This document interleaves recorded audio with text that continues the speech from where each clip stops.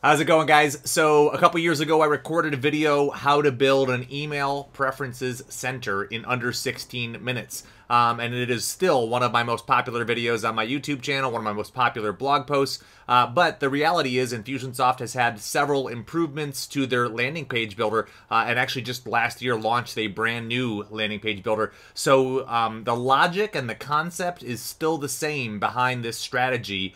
But the tech, the tools, and the process for building it has actually changed a little bit. So I wanted to record a new video, let's call it V2, of the Email Preferences Center. And of course, the benefit here is you're giving your subscribers more control over what types of communication they get. That ensures that they're only receiving the things that are most important to them, meaning your messages will resonate more clearly, your inbox placement will go up just because you'll have more engaged subscribers. So it's a win-win-win for pretty much everyone across the board. Let me show you how it's done.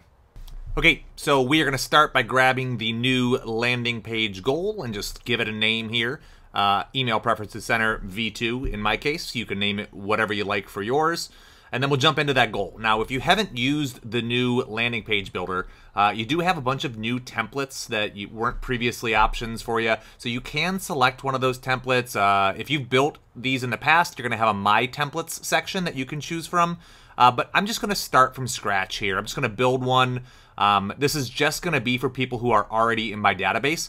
So I'm not all that worried about design. I'm just going to keep it simple, and I'm using the new builder here because it just gives me a little bit better look and feel, a little more professional, and a few different options. So we will start with a one-column section up here on the top. This is going to be our background for the page. So this is, again, optional, but I'm going to choose a background image here. And if you haven't played with the new landing page builder, you can upload images. You could choose from your existing images, but they actually give you a stock image library. So some really high quality photos in here. I'm just going to pick one that, it has a computer in the background. That's really all I'm going for here is, something that connects with the theme for this page. And then I'm going to pop my logo over this. So I know that this is going to be the header, so I'll have the image in the background, and then I want the Monkeypod logo. So I have an all-white logo, and the reason I chose the all-white is because I know that the new landing page builder gives me the ability to throw an overlay on that background. So I can actually put like a green filter over that background image, which should make my logo stand out a little bit more. Once you select the color, you just get to choose the transparency here. So that's what I've gone ahead and done. And then I'm going to add a header to this page just so that's hyper clear what we're doing. This is going to say Email Preferences Center. You can call yours, I could have said Monkeypod Email Preferences Center, or, update your preferences, whatever makes sense for you. I like to keep it as simple as possible in this case. The font family here, they don't have my brand font, so I'm just going to use Montserrat, which is one that I just kind of like. You can change whether you want it bold or not. What I have found is that the preview doesn't really adjust very much, but on the actual page, you'll see once I'm done, it is pretty heavy bold. And then now we want to add a section here below this, and there's some default sections that you can choose from. Again, I'm going to start from scratch and just kind of fill it in myself. So we'll hop over here to the widgets section and let's add our form. And this is going to be what actually fills in their information. So it starts with, their email address, but because we know this subscriber is already in our database, we want that particular field to be hidden. You can add additional fields here. So if there's other information you want to collect, like I'm going to do first name, last name, and, you could add website or phone number or job title, right? Or custom fields. If there's information that you want to give them the ability to use to supplement their contact record, this is how you could do it. Remember, their email address is here. It's already hidden on this page. So you don't have to worry about them overwriting that email. They're just updating additional details there. You can see I clicked through these different options and I got rid of the labels just because it's already in the field. So the next thing we need to do is add our virtual fields, and that is how you're going to give your subscribers the choice of what lists they want to be on. So I chose a radio option, and I'm going to give it my label, which is, for this first one, it's do you want my blog updates, right? Yes or no. And then down here you get to add the two options, yes and no. Now, the key for any options you give them is that those aren't stored on the contact record anywhere, so they need to correspond with Infusionsoft tags. So I've already created these, but if you didn't, you can use that green button there to create your own tags. So I have blog subscriber tag, and then I have blog unsubscribe. So if they choose yes, they're going to get the blog subscriber tag. If they choose no, they're going to get the blog unsubscribe tag. Pretty straightforward. They're just basically giving the prospect or the customer the ability to tag themselves. Now let's repeat that. We're going to do it a second time here, but instead of blog, right, this is going to be for my course updates. So I have Infusionsoft courses, and when I update them or send out promotions about them or anything, people can opt in to be notified, right? So this is basically just saying, do you want updates when I, have an announcement about any of my courses? And I have an Infusionsoft courses tag that designates that list, the people who do want that information. And then I have a tag for the no, which is, I think it's courses unsubscribe. So if they don't want my courses, they're basically going to get the courses unsubscribe tag.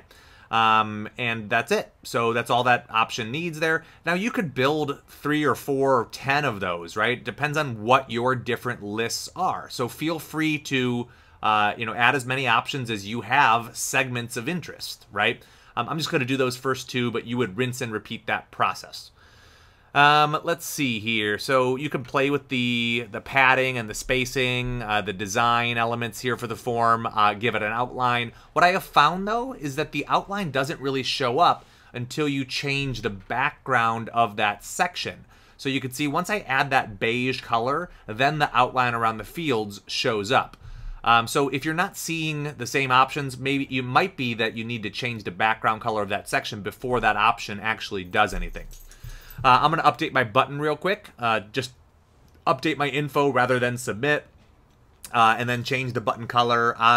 For this, I don't even use a brand color. I'm just going to pick a bright orange, something that really pops and is super obvious what I want them to do. And I like to make this button as large as possible. So let's just go XL. But there's a couple button options for the style there if you needed to adjust it or change the shape or, spacing above or below it, that sort of thing. Again, because this is internal, it's just going to be for my subscribers. I'm not too worried about the design of this page. I'm not gonna mess with too many of those other features, but they are there. So if you've never used this landing page builder, lots of choices here. We're going to add another section, and again, I could use a template. They have templated sections, but I'm just going to build from scratch. I find that to be the easiest for me anyway. Let's set this background of the footer. This is going to be the footer of the page. Let's set that to brown. I've got my brand color 61534B. And then I just want to put a little message there in that middle section, Monkeypod Marketing LLC. And you could add a link back to your website. You probably don't need that, though, because the goal is to get them to just update their preferences. You don't want to give them any distractions or any reasons to go anywhere else. So I'll just put copyright 2018, and that'll be the footer. But you could add your logo down there, any badges, if you have I have a certified partner certification badge or Infusionsoft certified partner badge, I could add that there, just some like trust elements. But because this is internal, I like to keep it as straightforward, as simple as possible. Let's add a little text widget here just to give them some super clear instructions.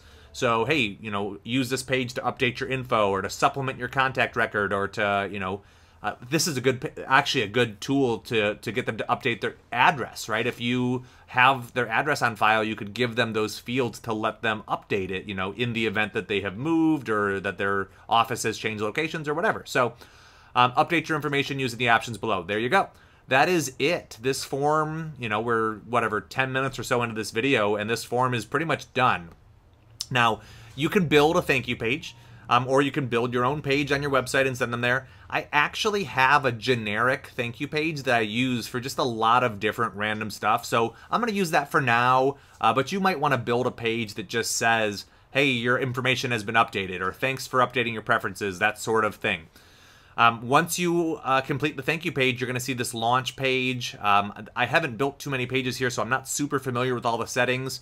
It looks like it's trying to generate the thumbnail for us, but let's just go ahead and publish just to keep this train rolling. So once you publish, it gives you a link to the page. You can see I opened that in a new tab up top. That should be live, and look at that.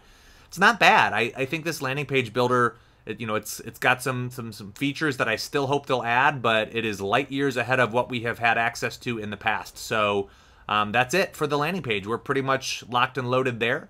So the second part of this campaign is managing their preferences based on what they selected, right? So they're going to get a tag. They either going to get the blog subscriber tag or the blog unsubscribe tag. And they're also going to get the, the courses subscriber tag or the courses unsubscribe tag. So I'm going to build 4 of these little micro processes. And basically what's happening is if they get the blog subscriber tag, I want to remove the blog unsubscribe tag. So I only want them to have one of those tags. And then I'm just going to apply a note to their contact record. And that's really just for historical purposes to know that today, whatever day that note was applied, they opted in for blog updates, right? And I'll just leave a little note there. They subscribed to the blog today. So that's what this sequence will look like. And then, like I said, I'm going to repeat this process for the 3 other options on that page. The blog opt-out. So I'll just change, rather than blog opt-in, I'll change that to blog opt-out. We need to change the tag that is triggering it. So instead of the blog subscriber tag, this would be the unsubscribe tag. And then in the sequence itself, we're going to, let's update the language on the outside blog opt-out. And then in the sequence, we'll just switch the tag. So if they're in this sequence, they opted out. So we need to remove the blog subscriber tag, right? That's just making sure the tags are mutually exclusive. They only have one. And we will, again, update the note just so it reflects what they did. They opted out of the blog rather than in. So opted out, and we'll change the title there to blog opt-out as well. And then set that one as ready, and set the sequence as ready, and that one's all set. So I can clone both of these now, because we're going to do the same thing for the Infusionsoft courses. And I'll just, speed through this and we'll update those. But basically, if they opt into the courses, we're going to remove the opt-out tag and apply a note. And if they opt out from the courses, we're going to remove the opt-in tag. So it's really straightforward. And you would duplicate that for, of course, all of your options, right? Any of your other options you had, partner emails or nurture emails or specific product promotions, right? Just repeat this process for those. But that's it. Okay, so now we've got all of our processes built out for each of those options from the form, right? So when they fill out that form, they're going to get 1 or probably 2 of those 4 tags, right? So what I want to do is just add a sequence here that they all funnel into. So no matter which ones they were in, they all lead to this updated your preferences sequence. And the whole goal of this is just to pull them out of the campaign. So the first thing we're going to do is remove the tag that says updated preferences. And then I'm going to wait 5 minutes. That's just an arbitrary amount of time. You could wait an hour or a day or whatever. But I'm going to wait 5 minutes, and then we will reapply that tag. So the goal is that we want to make sure that they come through this and they get this tag removed. And the only reason we're removing it is so that we can reapply it, because that tag is actually going to achieve a goal and pull them out of the sequence. So we take the tag off, we wait a few minutes, and then we put the tag back on. And the reason I do that is because I don't like having contacts just stuck in these sequences. So I like to have a strategy that kind of keeps this campaign neat and tidy so that they can go through it again. Remember, if these are their email preferences, they might fill that form out more than once, and we need to be able to have them funnel through this multiple times. So I add an exit goal here, listening for that tag. So there's my whole campaign. That's pretty much everything. They fill out this form. They achieve a couple of those goals. They go into those sequences, probably 2 of them, and then they go into that last sequence. They all funnel into that same one where the tag is removed. It waits 5 minutes, and then it achieves that goal at the end by reapplying that tag. And that's it. That's it for this campaign. Of course, you could have as many options in here as you had sub portions of your list, but that should cover it, right? And then once you have built that, once you've created this process, now we just need to send people to this page. So you can grab the URL and drop it into whatever emails you want. You could put it in the footer of your emails. I'll show you what that looks like here, but I wouldn't put it in this campaign. I'm just using this as a demonstration, but you would go into whatever areas of your application that you are sending emails on autopilot, and you would want to make sure that this is available in the footer as an alternative to unsubscribing.